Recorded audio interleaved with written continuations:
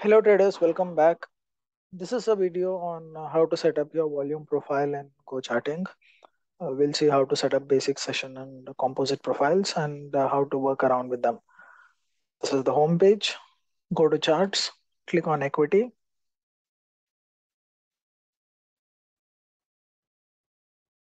and this is the default chart Nifty. Make sure to choose futures Nifty or Bank Nifty future or any other stock that you want. You can't apply it on Nifty and Bank Nifty spot charts as they are not traded. This is my 15 minutes futures chart.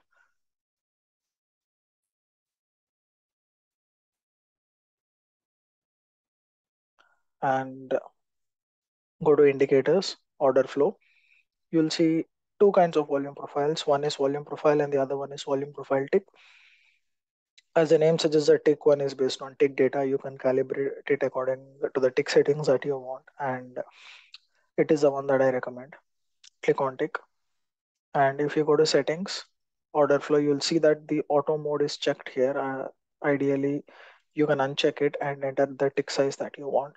For more details on how to set up the tick size, I've already made a video on it. The link to it will be given in the description below. You can check out. When you click on settings, value area, and whether you want the session profile or whether you want the composite profile here, something that you can check. Instead of left, I'd rather prefer it to the right, my composite profile. You also have a whole host of color modifications that you do. Set the volume format to bid, ask, or even deltas if you prefer, depending on your trading style. I usually keep it to total volume and bid ask on the composite side so that it helps me. And you can also change the colors here this way.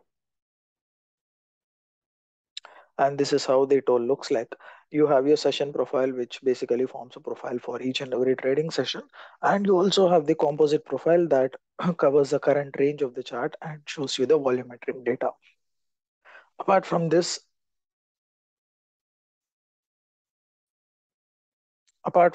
there is also a third kind of a volume profile, which is called your fixed range or flexible volume profile. You can see it here. It is technically in drawings, and if you search in drawings for volume, you can see fixed range volume profile. Because this is not an indicator and it is a tool, you can set it you can use a starting point and an ending point of your choice to basically show you the volumetric data, volume data at price. And I'd rather set the bench to 200, which makes it a little more cleaner.